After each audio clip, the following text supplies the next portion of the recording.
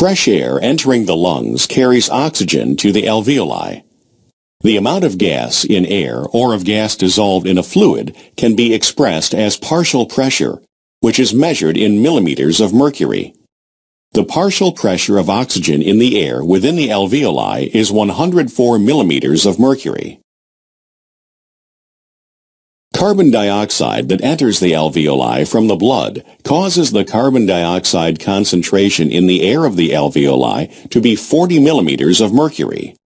Carbon dioxide is continually removed from the alveoli as air is expired.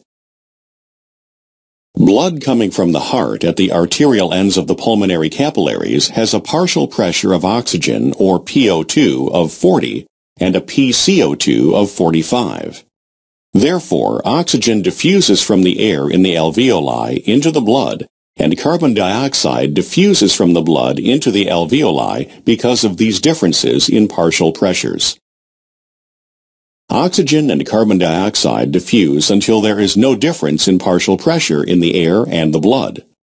At this point, there is no more net movement of O2 or CO2.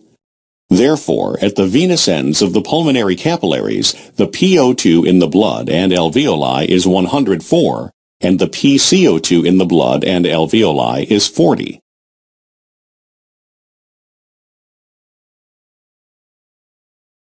Some oxygen was removed from the blood to nourish lung tissue.